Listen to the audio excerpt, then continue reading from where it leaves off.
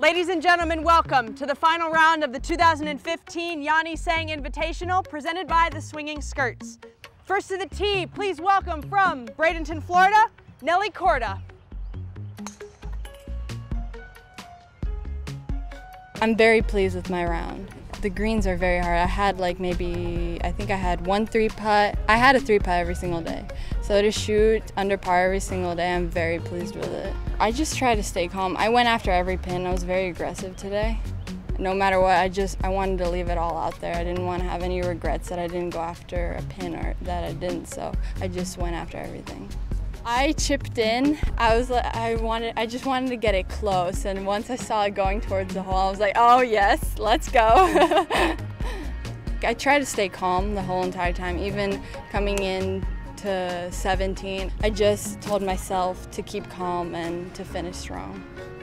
I mean, I'm speechless.